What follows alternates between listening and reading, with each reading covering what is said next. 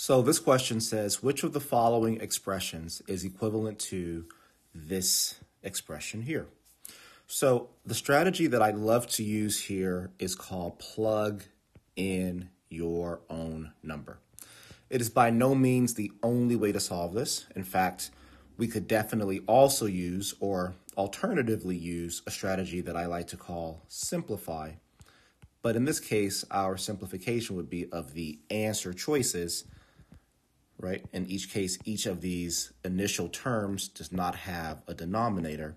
So if I were to find a common denominator being x minus 3 for the left side of the expression and then combined the two expressions together, I would find the correct answer that matches my original expression there.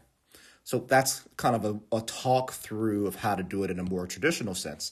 But plugging your own number is one of my favorite strategies because it's very easy to identify when to use it. And that is anytime you have variables in the answer choices and in the question, in this case being the term x. So here's how we use it. So I'm going to first of all set up my own number or create a number for x. I'm going to say that x is, what do I want x to be? I'm going to say x equals 4. I'm going to say x equals 4 because I see that I have an x minus 3 in my denominators, and I would love to just turn that into a 1, right? You could choose any number you want. So if x equals 4, my next step is to then plug that 4 into the original expression, which would give me 4 squared minus 2 times 4 minus 5 all over 4 minus 3. Again, we know that that denominator is going to just be 1. 4 squared is 16. 2 times 4 is 8, so it becomes minus 8. 16 minus 8 is 8.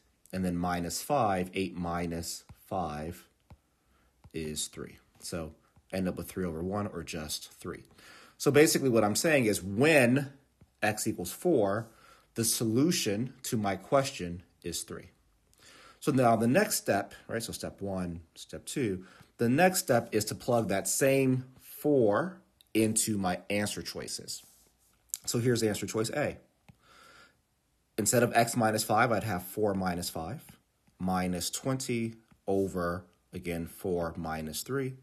4 minus 5 is just negative 1. 4 minus 3 is just positive 1. So, and 20 over 1 is just 20, right? So there's no need for that 1 down there. So I'd have negative 1 minus 20, which obviously does not equal positive 3. So A is out. That's how fast we can get through this. Answer choice B, do the same thing.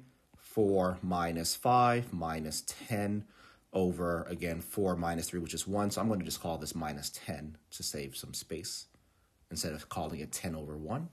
So 4 minus 5 is negative 1. Negative 1 minus 10 equals negative 11. So B is also not the correct answer because negative 11 does not equal positive 3. Choice C, x plus 1. So I'd have 4 plus 1 minus 8 over 1. Again, so hopefully you're seeing why it was valuable for me to choose x equals 4. In this case, I completely remove the fraction in my last term in each of these cases. So I just have 4 plus 1 minus 8. So 4 plus 1 is 5. 5 minus 8 is negative 3, which is not equal to positive 3. So C is also gone. Let's try choice D. And we have 4 plus 1 minus 2. And then 4 plus 1 is 5. 5 minus 2 is 3. That matches the 3 that I got from the original question, and therefore choice D is the best answer here.